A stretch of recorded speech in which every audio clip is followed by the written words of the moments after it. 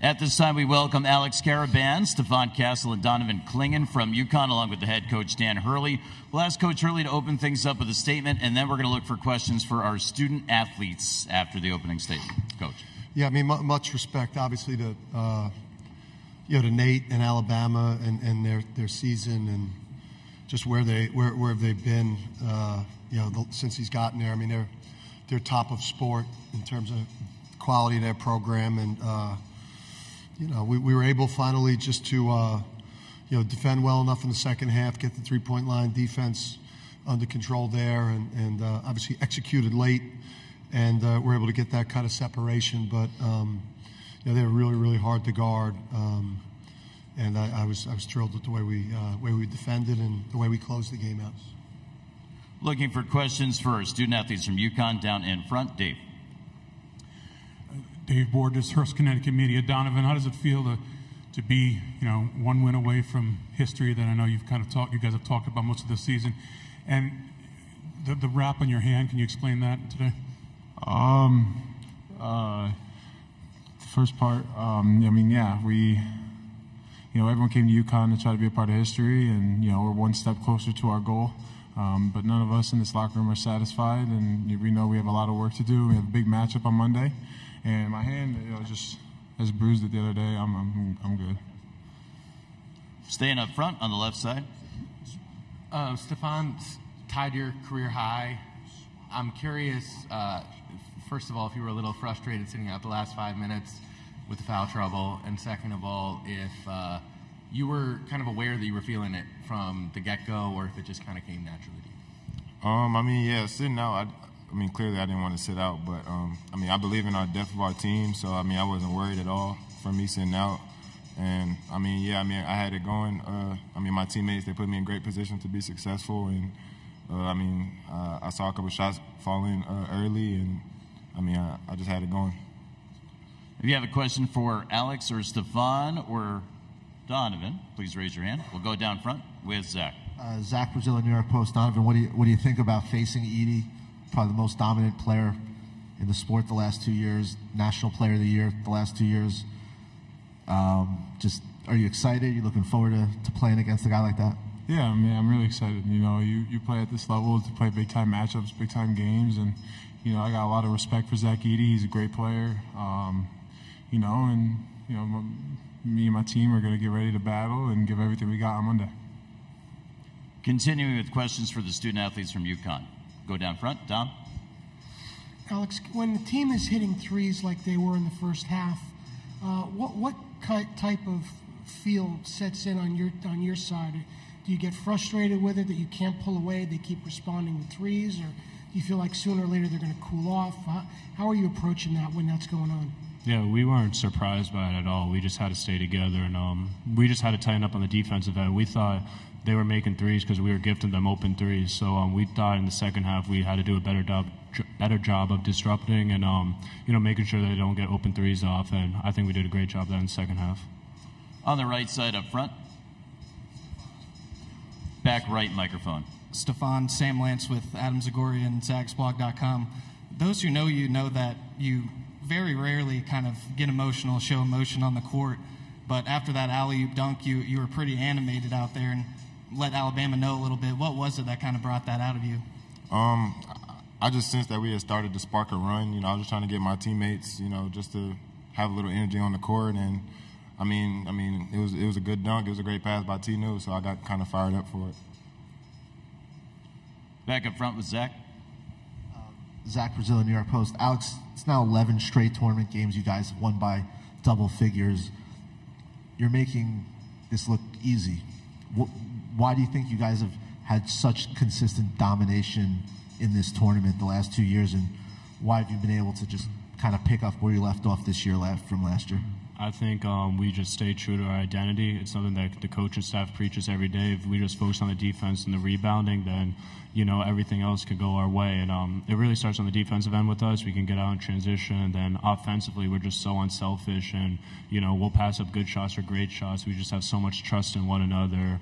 And then as Coach Hurley, he never let the returners be complacent with what happened last year, and the new guys, they're hungry for what we did last year and to have that feeling. So there's no let off.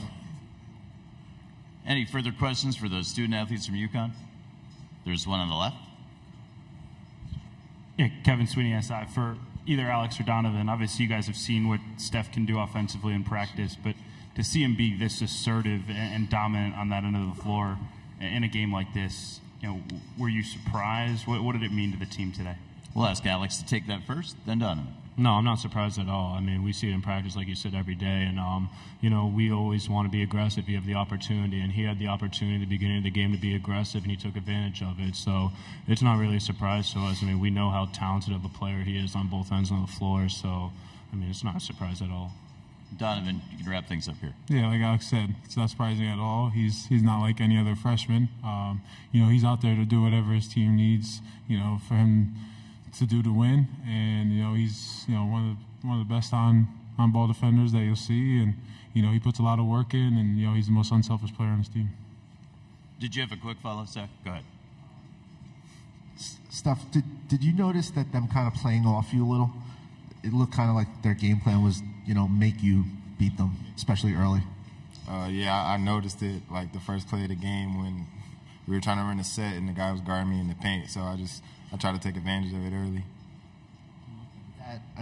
Did that motivate you at all? That them not really respecting your jump shot and kind of daring you to score? I wouldn't say it was motivation. I would just say it was a kind of disrespect on their end to guard that far back. So, I took advantage of it early. I saw the ball going early, and I feel like it kind of sparked a good night for me. We want to congratulate and thank Alex, Stephon, and Donovan for joining us down here. Congratulations again, guys.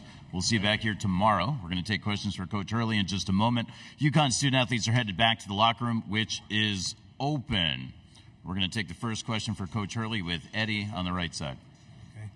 Hey, Coach. Eddie Pels from AP. I'm just wondering, there's coaches who come up after they lose, and they're like, they were just better. There was nothing we could do about it. I was curious, have you had a moment tonight, during the tournament, during the last 2 years, where you ever looked at another team that was out there and go, I don't have an answer? Well, at different points, different points of the game, they were 8 for 11 from 3 in the first half, which we wanted to keep their 3-point attempts to under 22 for the game. The problem was, we were on target for the attempts, but they made 8. And I think the feeling just with the group is that, it's body blows. It's body blows. It's, continue to guard, continue to rebound, execute our offense. And then eventually there'll be a breaking point opportunity, that will present itself, especially in this tournament for us. We've just played so well. Back to the room in the center. Connor Sargent, the Daily Campus. Dan, we already heard from Alex on this issue, but I was wondering if you could touch upon what you told your team at the end of the half, because, Alabama did shoot, like you mentioned, 8 of 11 from 3, and yet you guys were still up by 4. So what was the message? Were you guys feeling good and confident after the end of the first half? Yeah, I thought they're a great offensive team. They're like the hardest team to guard. Illinois had a great offense, but these guys were harder for us to guard just because of their one-on-one abilities. They just had so many players that they could beat you off the dribble, make a 3. Nelson, you see his talent level. He's an NBA player. Modern, mismatched, positionless guy. Pringle. That's a very talented team. We just, we felt like if we just kind of stayed into them and, just kept doing what we do. It sounds like coach talk, but our identity is to be pretty relentless. And, we might not break you for, 18 minutes, 25 minutes, but at some point, if what we're doing at both ends and on the backboard is at a high level, it just becomes hard for the other team to sustain it. On the right side by the column. Hennessy, NBC 13 in Birmingham. All week, Bama fans were saying we got to shoot so many threes. Were you surprised by the game plan with Nate and his team? To shoot a lot of threes? Well, yeah, they wanted to shoot them. I thought we went over everything and chased them off the line and, tried to funnel them into the mid-range, even though, it's hard to do because they're such great coaches, and Nate's such a great coach, and their system of offense, it's the hardest to guard that we've faced this year, because it's got elements of Xavier's transition game, which is incredible, Marquette's ball screen game, which is something else, and then Creighton's three-point shooting, all converged into one game here for us. So we knew it was going to be tough. Up front on the right, Dom Amore. Dan, I think when Tristan hit the three to make it a 13-point game, you turned and looked into the crowd and you did the right, yeah. And just I used to do this, yeah. But Carmelo retired. Is that when you finally kind of exhaled and felt safe, or was it tense up to that point? Yeah, because you don't feel safe with that offense out there. Plus, you've seen enough games as a coach to see people find a way to lose a double-figure lead with a minute or so to go. But, like when you turn the ball over as infrequently as we do, and, I know we sometimes get some crap for the batting gloves and the dribbling warm-up that we do. That's kind of, high schoolish in a way and very fundamental. But if you look at the way that we take care of the ball, it's rare. It's rare. Up front on the left. Dan, Donovan earlier said Stephon Castle's not like any other freshman. He's the most unselfish player on the team. Can you speak to both those two things and also when you knew you were getting that? Yeah, so you knew right away in the recruiting process because of how quickly and decisively he made a decision, based on like the things that really matter, the culture, the connection with the staff, all the things that we do at UConn. And obviously he's seen some guards have some great success with us and over the years. So you just knew when you recruited them. And then when you got to the first practice and everything, whether you ripped them or encouraged them, everything was yes, coach. And he's just such a pleaser. And, he's his value at the next level. Obviously, you see it on game night, but a lot of NBA teams, they come through and watch us practice where he even has the ball in his hands even more, where he gets to show all the things he could do that you don't always see on game night. Third row on the left. This is the back left microphone. Hey, Coach. Evan Miyakawa, evanmia.com. You guys average almost one 10-0 scoring run per game this season, and tonight you had 4 separate 7-0 runs. What is it about your team that allows you to take control of games so quickly like that? Yeah, we flirted the whole year with 50% from the field. I think from an efficiency standpoint, we've been the #1 offense in the country. We've kind of passed that, back and forth with Purdue and Illinois and Alabama throughout the year. So, the offense is super efficient. We're top 4 in defense. We rebound the heck out of the ball. So, we could bunch up stops and then, we score a lot. So you get stops, you score. And I think we got a lot of confidence. And I think, there's a factor with teams now that have seen us play where, when we get on a run, I think it's, it's disheartening for the other team because they've seen it. They've seen us do it a lot. Back to the room on the left side. Coach Aiden Blank, News 12 Connecticut. As your second straight national championship, I'm wondering what similarities and differences you see between this year's team and last year's team. Just that same, relentless, effort and just a meticulous approach to, to performance and winning and game planning with Luke and Kamani.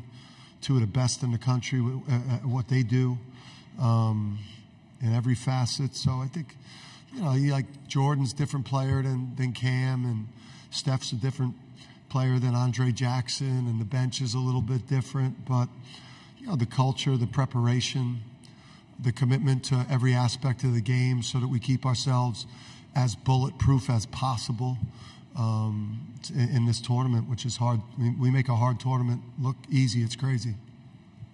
I want to congratulate Coach Hurley on making the title game once again. Thank you very much, Coach.